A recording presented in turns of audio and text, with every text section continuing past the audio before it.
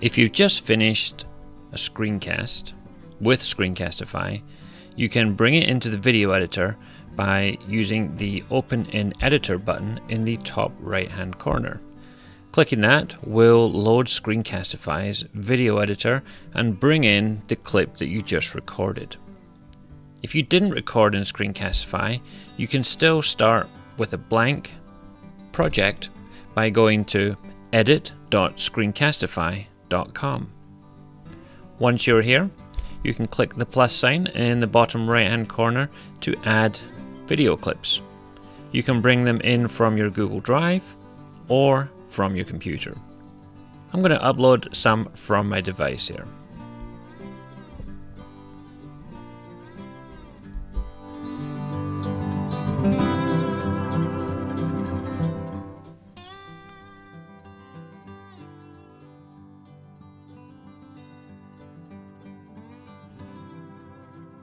Once you have the clips you need, you can reorder them on the timeline by selecting one of the clips and clicking and dragging it to move it to a different position.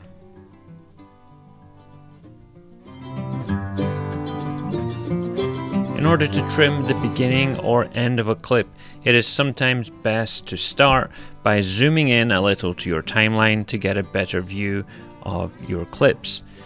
You can do that with the slider in the bottom right hand corner here. Moving it to the right with the plus sign will expand the view of your video thumbnails.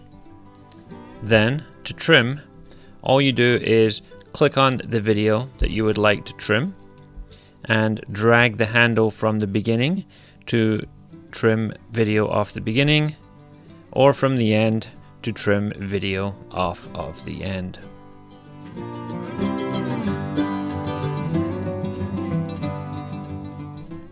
If you want to take out something from the middle of a video clip, let's say you had a coughing fit halfway through your screencast and you want to remove that, all you have to do is move the playhead to the position where the coughing fit started, let's say it was here, and then hit the scissors button to make a cut. Then move the playhead to where your coughing fit ended, click, and then go over to the scissors and make another cut. And what that will do is it will cut your video into 3 parts. The first part, the second part where you are coughing, and then the remainder of the video in the third part. You can remove the second part where you are coughing by clicking on it and then clicking the trash can.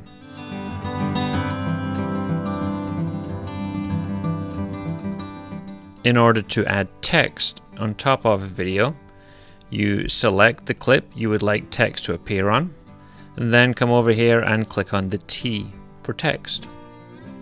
At this point, you can write some text on your screen. You can select your text and make it bold, italiced, or underlined.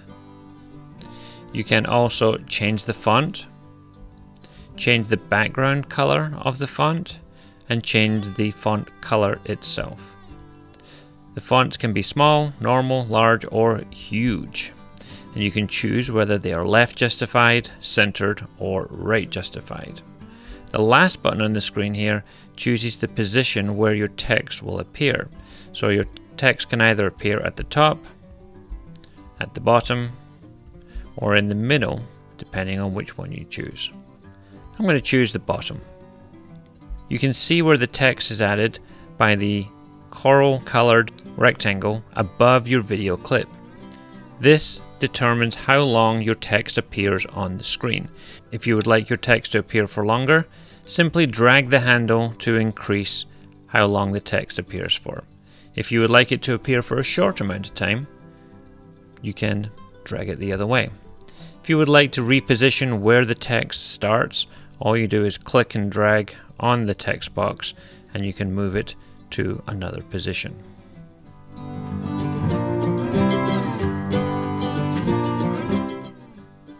Once you have everything edited the way you want, you will note that when you export your video from Screencastify, you can only do 5 minutes or less for free.